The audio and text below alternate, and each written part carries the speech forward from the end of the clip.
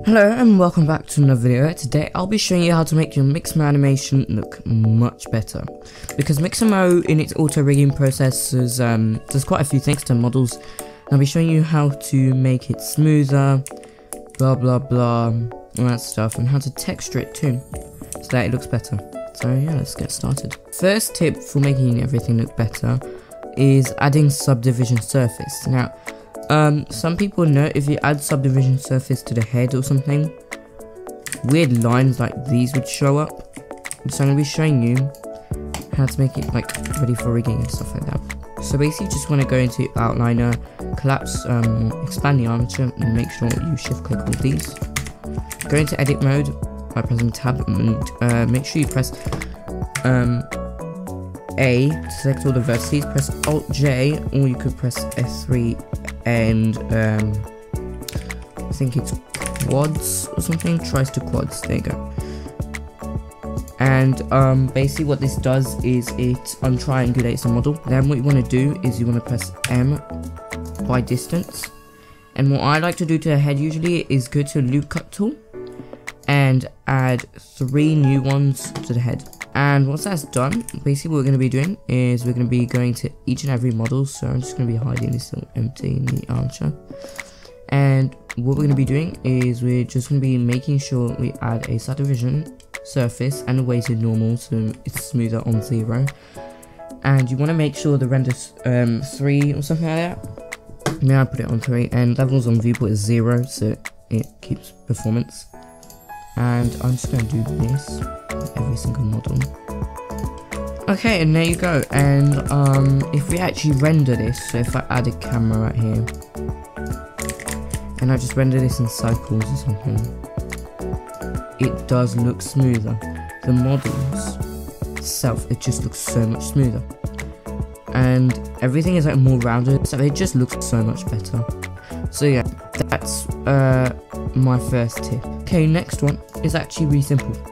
Go to material, go to modifier tab, and yes, modifier tab, and make sure you check preserve volume on each and every one of the armature modifiers, and make sure that the armature modifier is at the top on each one, since if it isn't,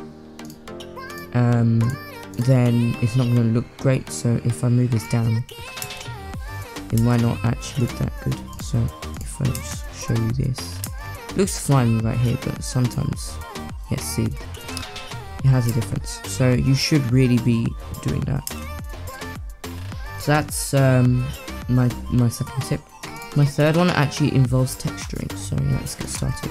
Now a lot of you guys out there, you're all wondering why the hell there's this Eevee glitch. Now in material view you will see this whole thing, and rendered view if you're using Eevee, because material view is actually Eevee. And what we're going to be doing is we're going to be fixing this and make the texture even better than ever. So basically what we do is you want to go to outliner, make sure you're in the blender file, and make sure in materials you delete the material for your character. So just right click and delete, because there's no shortcut. Now character is completely white, so yeah. And if you already have a material in there, call it texture or something. We're going to be using that later. Now in images, what you want to do is you just want to delete any extra ones, like any image that's the same as the other one which says 0.001. Just delete it. It's for alphas and stuff. It's stupid, I don't know why we need that.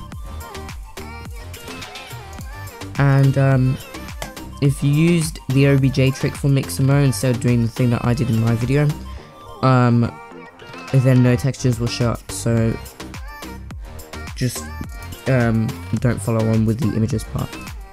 So add the texture material by just going right here, texture, and you just want to open up this timeline and change it to a shader editor.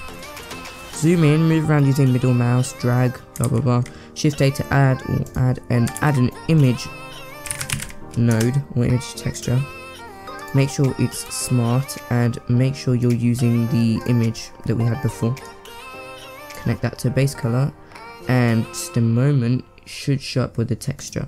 And if we add this material, to every single one, or if we go right here, right click, and if we mark as asset, if we go right here to the asset browser and we just drag it on every single model, it's much easier to do actually. So there we go, and now if we go back to shader editor, we can now do some stuff. So what we can do is we can add bump right here, and we can just go and connect the bump to height. We can make the strength about like I'd say 0.25 and the distance 0.5. Connect the normal to the displacement and the normal to the BSDF, principal BSDF, and you will automatically see there's some really cool stuff going on right here. Like, it looks a bit 3D, and it's really nice actually. I like it. And when you have subdivisions on, it looks even better. So yeah, that's one of my tips, just because it fakes 3D clothing really well. And yeah, there are a load of other texturing tips you could do from, like, I don't know, other YouTube videos, like Alexander the Zetron. He did subdivision, subsurface scattering tutorial, so you might want to check that out.